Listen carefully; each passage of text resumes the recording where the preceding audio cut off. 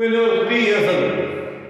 Hoy día, en el curso de Geografía, nivel segundo de secundaria, vamos a tocar el tema Demografía 2, Indicadores demográficos. Vamos a ver hoy día los indicadores demográficos más usados en la estadística poblacional. Lo más usado son la población absoluta, que se obtiene entre el número de población existente sobre un determinado territorio. Puede ser distrital, provincial, departamental, por países y por continentes. Vamos a ver también que la población relativa, que se obtiene dividiendo la población total sobre la extensión en kilómetros cuadrados. Vamos a ver también la tasa bruta de fecundidad. Ese es el número de promedio de hijos que tiene una mujer durante su periodo reproductivo, desde los 14 años hasta los 12 años hasta los 49 años. Eso es lo que vamos a ver hoy día. Vamos a ver también esperanza de vida, que es lo que le espera a un niño recién nacido, hasta cuándo va a vivir.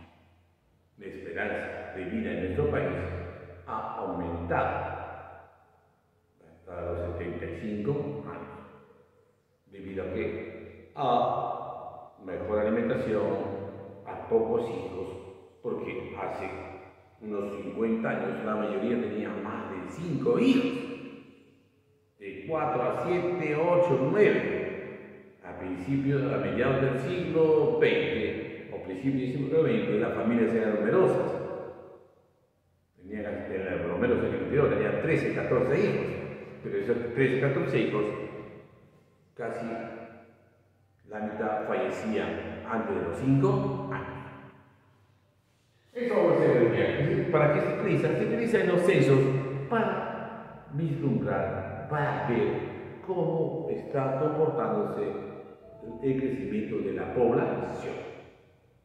Entonces, vamos a ver hoy día Demografía 2, Indicadores demográficos. Primer indicador que vamos a ver es la población absoluta. Es el número total. Es el número total de población existente en un territorio determinado. Distrito, provincia, país, continente, etc. Población relativa, llamada también densidad poblacional. Densidad poblacional. ¿Cuántos viven en determinados kilómetros cuadrados? Se refiere al número de habitantes existentes por kilómetro cuadrado. Existentes por kilómetro cuadrado. Siguiente, tasa bruta de natalidad. No significa que lo que acaba de ser mamá es una bruta. Tasa bruta de natalidad. Natalidad significa nacimiento. Número de nacimientos. Número de nacimientos ocurridos durante un año por cada 1000 habitantes. Por cada 1000 habitantes. Tasa bruta de mortalidad, que es al contrario de la natalidad. Mortalidad significa muerte, fallecimiento, deceso, fenecieron los seres humanos. Tasa bruta de mortalidad está referida al número de defunciones. Defunciones significa muerte, fallecimiento, ocurridas durante un año por cada 1000 habitantes. O sea, cada 1000 habitantes, ¿cuántos fallecieron? Pasaron a mejor vida, dejaron este valle de lágrimas. Vamos a ver ahora la tasa bruta de fecundidad. Fecundidad significa fertilidad, o sea, hijos. Número promedio de hijos por mujer durante su periodo reproductivo. El periodo reproductivo de una mujer abarca desde los 12 años hasta aproximadamente 49 años, cuando se produce en la mujer la menstruación, no es la menopausia.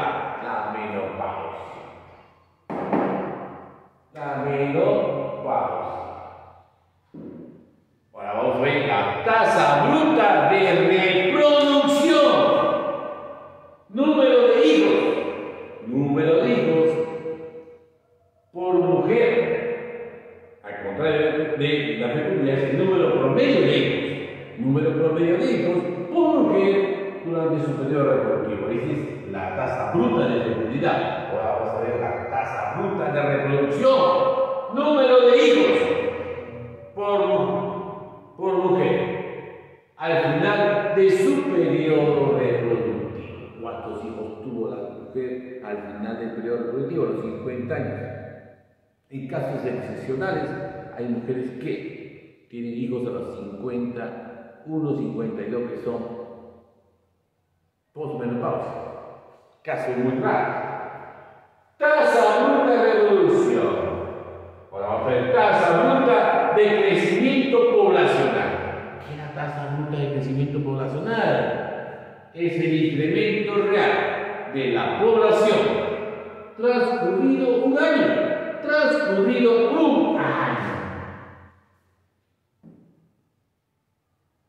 ¿Y cómo se obtiene? Se obtiene estableciendo una diferencia entre la tasa bruta de natalidad y la tasa bruta de mortalidad. La diferencia entre los nacimientos y los fallecimientos nos da la tasa bruta de crecimiento poblacional. Ahora vamos a ver tasa de morbilidad. Cuando ustedes escuchen morbilidad, significa enfermedad. Siempre morbilidad, suscrito, carbura como un motor, morbilidad, muerte, fallecimiento. Tasa bruta de morbilidad. Establece el grado de enfermedades que padeció determinada población. Por ejemplo, ¿cuál sería la tasa de morbilidad del COVID?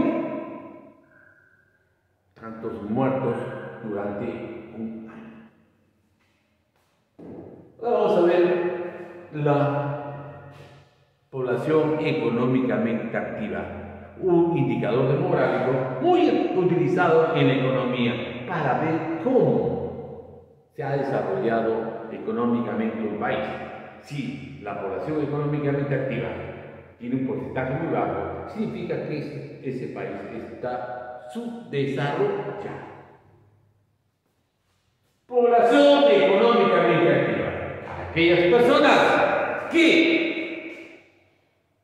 están todos los días entre los 15 y 65 años, que se encuentran en condiciones de trabajo.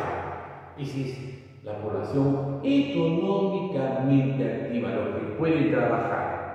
No los que trabajan, sino los que pueden trabajar.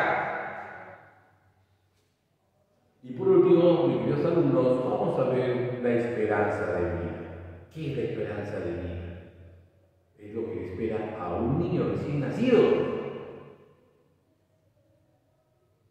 Los números promedio de años que vive un recién nacido. Se supone, ¿no? La esperanza de vida de los niños menores de 5 años en nuestro país, especialmente en la zona rural, es muy baja. En la zona rural, porque en la zona de ciudad, la esperanza de vida es alta. La esperanza de vida hasta llegar a la vejez en nuestro país, mayormente es hasta los 75 años. Ahora sí vamos a ver la actividad.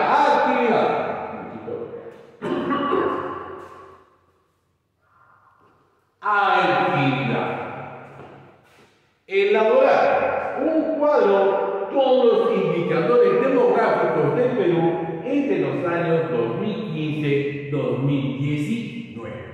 Eso es todo por hoy, mis queridos alumnos. Nos vemos la próxima clase.